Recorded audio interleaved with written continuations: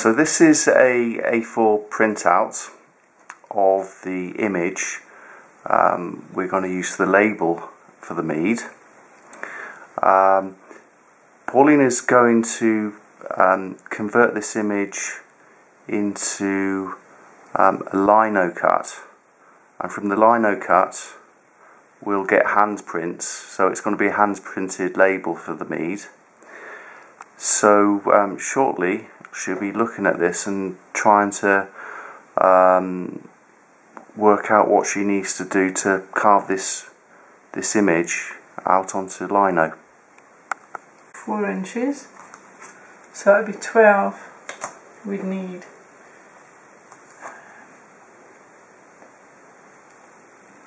There. It's a pity we weren't taught imperial as well as metric at school. It's probably 3/8, I suspect. So you definitely want the card to be white.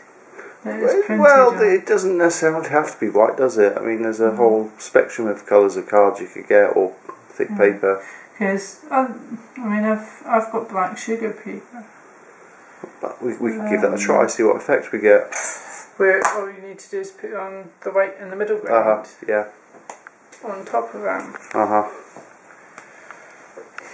Right, so you might need double checking. I've just had a knock.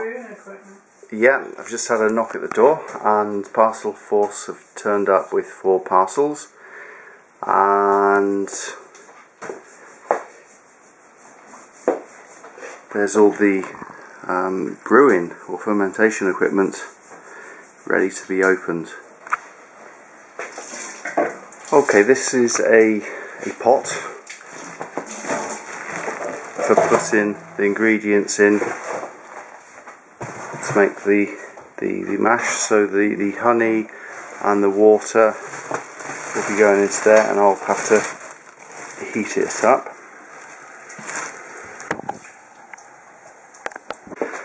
Anyway, nice pot for making the mash in. Unfortunately, the lids doesn't go on properly. It's unreal. Okay.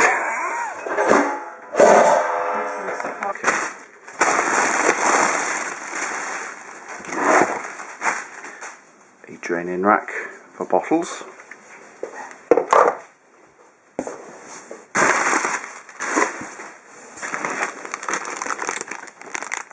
Demi-Johns, sorry, not Demi-Johns, the airlocks and bungs.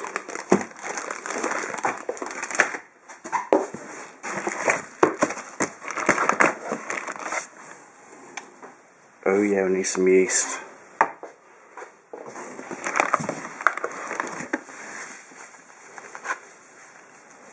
Okay. Yep.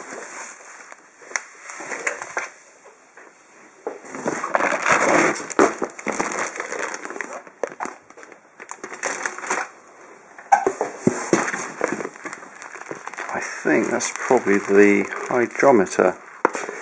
Very important.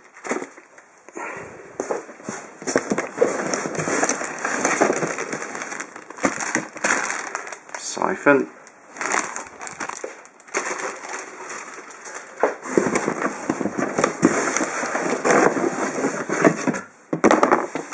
Paddle for stirring the mash.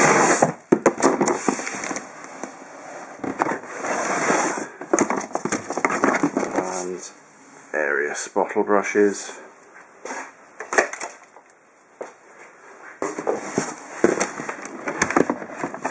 I think that's glass bottles. Okay, so here's the fermenters. There we go, that contains, or can contain, up to about 25 litres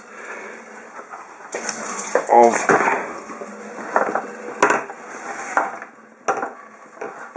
potentially alcohol, and it needs 2 of them, so when I do racking I have something to put them in, or put the liquid in. There we go, there's the other one.